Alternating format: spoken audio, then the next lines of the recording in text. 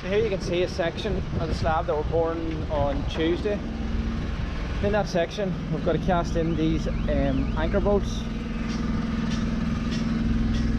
These anchor bolts, you can see the yellow mark, that's the concrete level, so that should be, concrete should be poured up to that level, and it's 190 mil from there to the face of the concrete,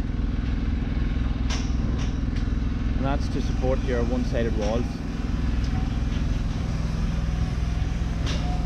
They're in at 900 centres, so from the centre of those two bolts to the centre of those two bolts is 900. The 900 is the dimension that you would use if you were doing anything over a 3 metre high pour. Now these walls here are 3.5 originally. We've since reduced them to 2.5. So in actual fact, that if you were to set these out again, you would actually set those out at 1200 centres.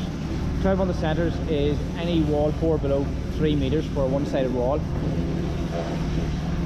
So the extra bolts, we're not going to take them out because it doesn't do any harm to have them. It gives you a bit of free rein to move the shutters to suit, and it's no harm having an extra A-frames.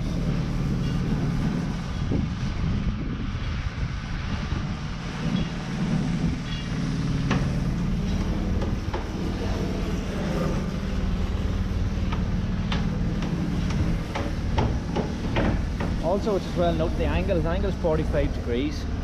45 degrees, that's the angle which the bolts, I'll show you the bolts over here so you can see how it works. So you've got the coupler, 16mm coupler attachment, that's screwed on to the anchor bolt, and then you have this system here which is a plate and nut on a 16mm divvy bar, and that's tightened up with